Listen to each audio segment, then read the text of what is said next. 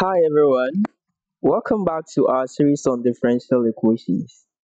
In this lesson, we will compare two most important types of differential equation, which is the ordinary differential equation, ordinary, that is the ODE, then we have the partial differential equation. So, what do we mean by ordinary differential equation and what do we mean by partial differential equation? Now, let's take them one by one. Let's consider ordinary. So for ordinary differential equation, the most important thing to take note of is that it contains only one independent variable, or it contains a single independent variable. A single independent variable. What do I mean by independent variable? Given any equation y is equal to 2x, y here is called the dependent variable, dependent, while the x here is called independent. Take note that the value of x here gives the value of y. So when x is 0, y will be equal to 0. When x is equal to 1, y will be 2, telling us that y depends on the value of y depends on the value of x. So until x has got a value, y doesn't have a value. So for every ordinary differential equation, you are to see only one independent variable. That makes it ordinary. A typical example, the y over the x is equal to 3y.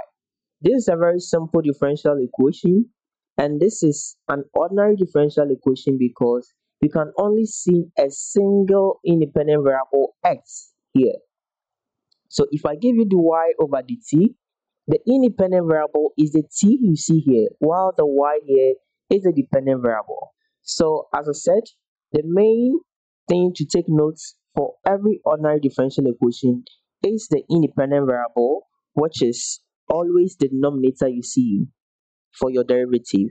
So for every derivative, the denominator function you see here, which is t, sometimes x, depending on the equation given, is your independent variable, and it should be of only one type.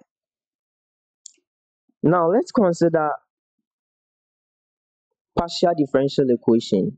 A partial differential equation. So let's say PDEs, right? PDEs. Now, what do you mean by PDE? Whenever we say a partial differential equation, all that you are trying to say is PDE involves derivative with respect to multiple independent variables. So as opposed to ordinary, this has multiple independent variables. Multiple independent variables. So let's see a typical example. For a partial differential equation, you can have something like the squared y over the x squared plus the squared u over the y squared plus y is equal to du over dt. Now let's see such an equation. Partial differential equation, as it says, contains multiple independent variables. Why? You can see that in this PDE, you can see one independent variable as x, another as y, another as t, right? So looking at these different and more than one independent variable, you will classify this type of differential equation as partial differential equation. Now, ordinary differential equation is used to model simple systems such as population growth. We can have decay, the decay formula. So as one variable changes with respect to only one variable, that is when you consider ordinary differential equation. But for partial differential equation, we analyze change of a particular function with respect to different variables, or changes of different variables with respect to also different variables, especially in heat transfer. Heat transfer. So these are the two different common types of differential equation you meet: ordinary and partial. So in summary, Ordinary differential equation deals with only single independent variable, whilst partial deals with more than one independent variable. Take note of the independence. And partial is used to model complex systems, whilst ordinary is used to model simple systems. And for undergrad studies, ordinary differential equation is the focus, not partial.